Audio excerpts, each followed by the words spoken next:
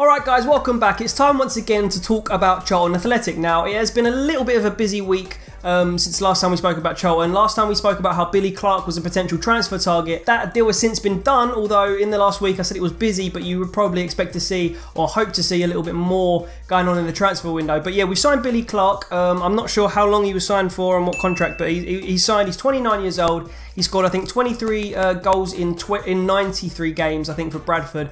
Not a bad return. He's primarily number 10, so sort of second striker or attacking midfielder.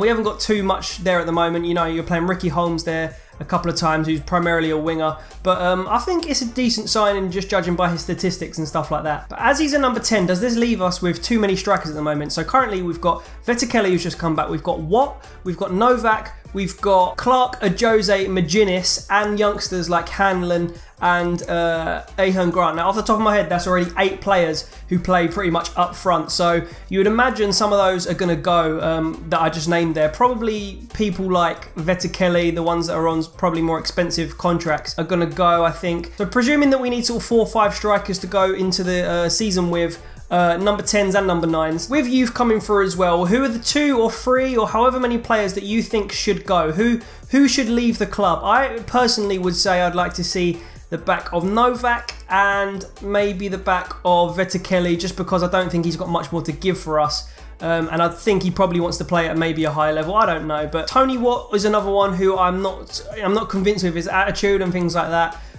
He hasn't set the world on fire since he's come back. Is that a saying? I don't know if that's a saying. But either way, he hasn't really done much for us since he's come back, apart from score a penalty and like another 1 or 2 goals. It does look, judging by this tweet, that Tony Watt is going to be staying potentially, unless another club come in for him. But I think that he has got talent, but he hasn't done enough. I saw someone earlier say that his head and his heart's not in the right place to be a professional footballer, and they wouldn't be surprised to see him retire by the time he's 28. I'm not sure about that, but if this is his absolute last chance from now until January, I believe, if he's going to stay to prove himself. He's got the ability, has he got the attitude? A little bit more on the transfer front. Obviously we haven't signed anyone else apart from Clarke in the last week, but we have shown some interest in a couple of players. Richard Cawley saying here that we are already working on 2 transfers coming in. They are definitely not going to be, neither of those are going to be Marcus Maddison, who Robinson has already come out and said we are not pursuing that deal. So that was talked about by, I think that was probably the agent or something. But that is apparently not happening, Marcus Maddison, which is a real shame. Quite a versatile, young and athletic player that we're not going to get. So a bit of a shame on that front. But one player that we still apparently are interested in is the Rangers right back, Hodson. So that could be one of the deals that Cawley was talking about there. Not sure who the other one could be. Might be a player we're not sure about. Might be one of the loan players like Motherboard or Da Silva that we're trying to get in. Also, Lewis Page has had an injury this week. Another setback to his hamstring injury, which means he won't be back till the earliest October, which means currently, if we were to go into the season, we haven't got a left back at all in the first team. Maybe Harry Lennon could cover there, but we definitely need a player there, or 2 players ideally there. Da Silva obviously would be one of those if he came in, but yeah, Robinson was saying he wants 2 players competing for every position on the pitch, so we haven't seen too much evidence of that yet, but there is a while to go. But I just don't think it is looking quite how even Robinson probably anticipated it. Is he getting the backing from Roland? Probably not. Maybe financially, but there's just things that don't seem to be going quite right on the transfer front.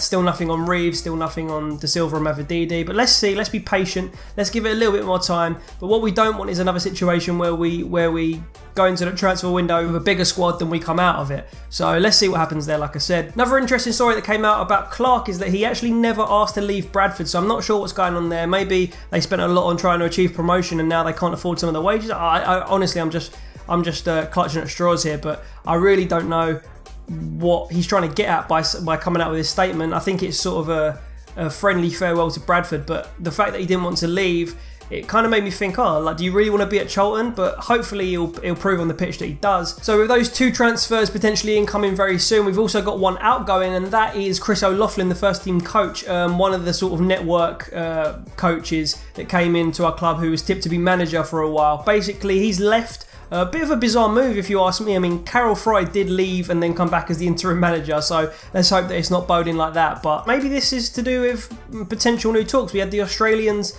coming in with a bid for us last time, but Roland put us too high up in value for a League One club when there are clubs like Bolton for a lot cheaper. I think he wanted 40 million and they were looking around 20 million, so that's literally like way off. So those talks fizzled out, but maybe this is signs that they're on their way out, I don't know. And finally, the World Cup under-20s had 2 ex-Charlton graduates, well, 1 ex-Charlton graduate and 1 player who still plays for our first team. So Ezri Konsa, congratulations. Ademola Lookman, congratulations. They are going to go on to bigger and brighter things. I really hope that Konsa will stay with us and help us get promotion and go on his journey in football with us, but you can't guarantee anything. I hope that he does stay. If he goes, we need someone in because our squad is just too small, even with all the players coming back from loan at the moment. Even a lot of them are probably going to leave. So yeah, that's it. I hope that you enjoyed the video. Please leave a like if you want to hear more Charlton updates and Charlton videos. Make sure you subscribe down below for that as well, and comment on the video if you have any sort of input about anything we talked about in this video. Thank you very much for watching. I'll see you tomorrow with another video, and goodbye. But wait, there's another video here, so just click on it, mate. Like, let's be honest.